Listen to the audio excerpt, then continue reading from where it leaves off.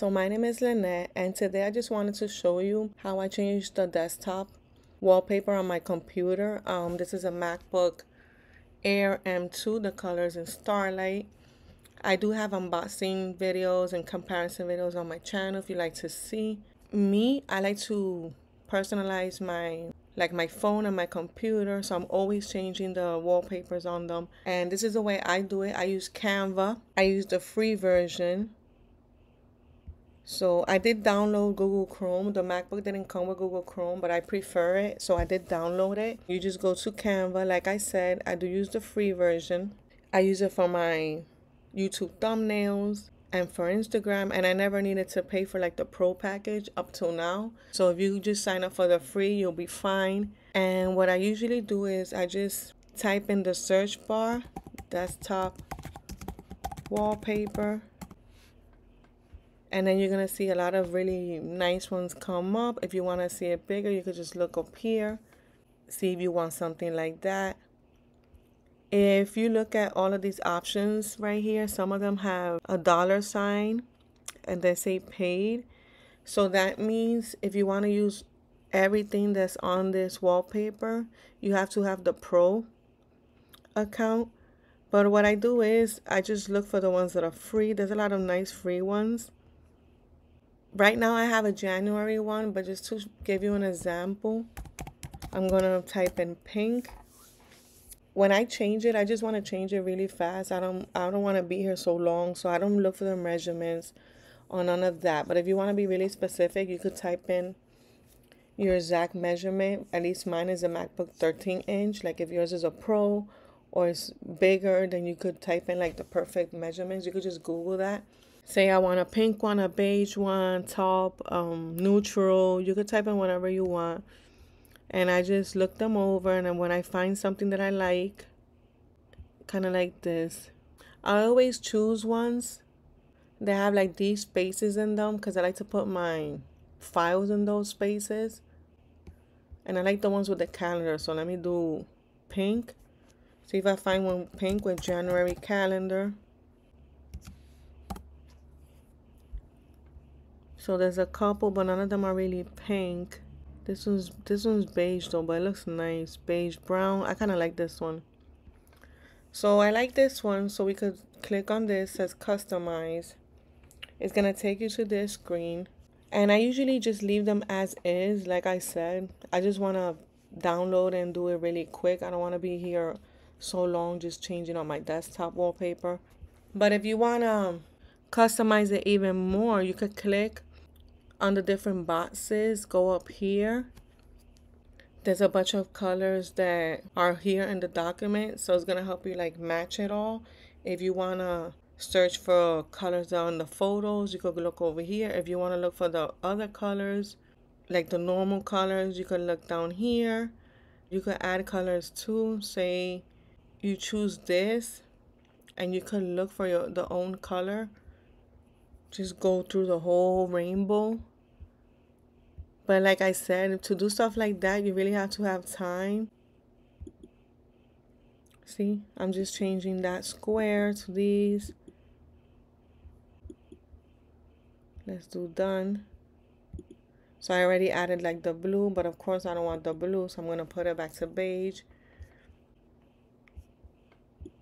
So really you could change to any color you want. If you want to change the pictures that are here too, or you want to take some out, you could delete the whole thing. See? I'm going to undo that because I don't want to do that. Or if you like the picture a lot, you could make another copy. See, now I have two. I'm going to delete the extra one. You can move everything around. You could change what it says, like the writing. So I changed that to say notes. So you can really personalize it any way you want. You can move the letters around. If you want to add photos, like upload photos that you have on the MacBook, you could go over here where it says uploads, and it should show you like all the photos that you have on your MacBook. Say I want to add this one. Maybe add it to change something up. Maybe delete this, even though I like that because that's the coffee, but I'll delete this. I'll delete this and this. Maybe just add this. It's just a picture of my desk. So I could do something like that, and it kind of goes with the color scheme so it doesn't look bad. If you want to add elements, you just click on elements. Say I want to add some hearts. It's going to show me like a bunch of graphics. You could just add these somewhere.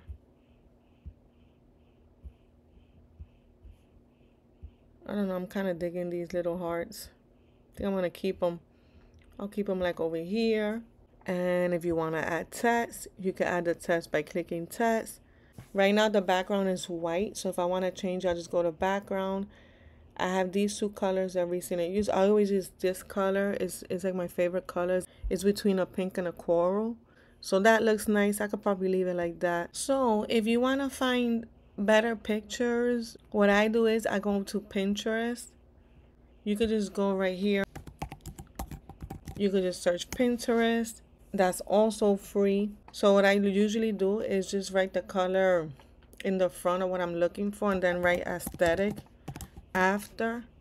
And you got a lot of pretty images. So anything you like, you could just drag to your desktop like this.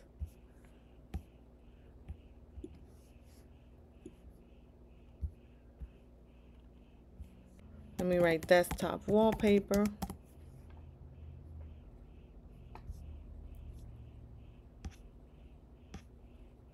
Maybe you could get some ideas.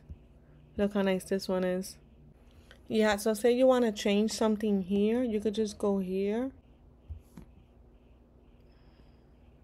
and drag it to your Canva. You could change the size. You could change the direction. Change location. Let me see what else I got. I like this. This is really cute.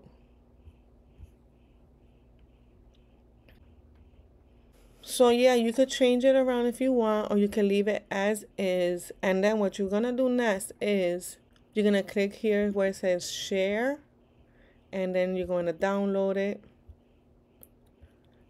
I just leave it as the file type they choose. Then I download it. You see it's downloading already.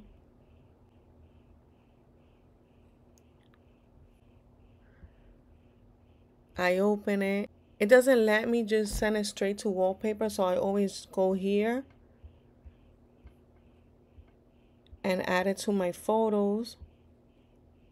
So see, it jumped up, it's added to my photos. Then I go to my photos. It should be the last thing. Here it is. I go over here again, and this time it's gonna give me the option as to set as wallpaper. So I'm gonna click out, S out from here. I'm gonna minimize this so you can see it. So I already added it as my wallpaper, but it's like really big, really stretched out. So what I do to fix that, I go to settings. I scroll down where it says wallpaper. And then here it says picture, fill screen. If you put fit to screen, it's gonna show like the normal color underneath. But I don't want to do that. I'm gonna do stretch to fit screen. I'm gonna S out, and that's how I will leave it. So this is the way it's looking, and what I usually do is these folders over here, I put over here where it says, you know, the one that makes the most sense. Probably over here in work files. I'll probably put wait, let me leave this here. This is music I have on my desktop, so I'll just put all the music down here.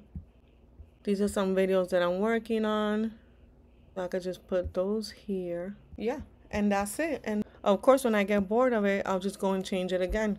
Now that I know how to screen record and stuff like that, I could probably show you what I have on my MacBook. I could show you my Notion.